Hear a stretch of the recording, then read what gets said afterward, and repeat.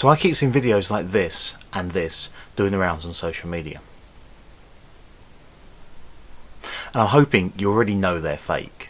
But just in case you didn't, I wanted to make a short video to talk about how we could use a video like this as a teachable moment in school science.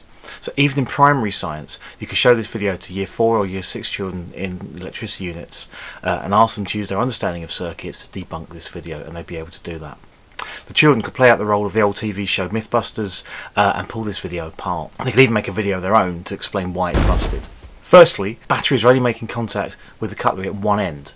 There's never going to be an electrical circuit being produced here. For a circuit to be formed, they would need to connect the positive end of one battery to the negative end of the other battery, and round and round and round we go. And that's not happening in these videos.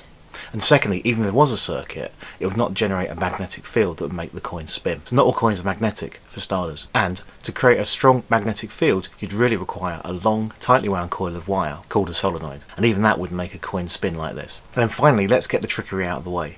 Clearly, this video is reversed. The coin is spinning at the start, and then stops, and then the battery is removed, like this.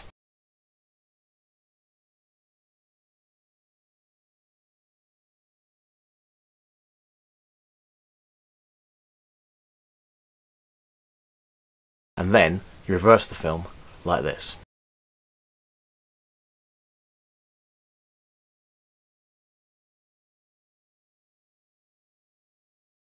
And as you can see, in the reverse film, it looks like the battery is put into place and then the coin starts spinning. Do this with the kids. Get some digital cameras or class iPads and they can film their own version of this. The hardest bit I found was actually keeping the coin spinning and not having it twang out from the coins, and also the batteries falling off all the time. Reasonably easy for a class to test out. There are plenty of videos on social media that could be used in class that are ripe for debunking.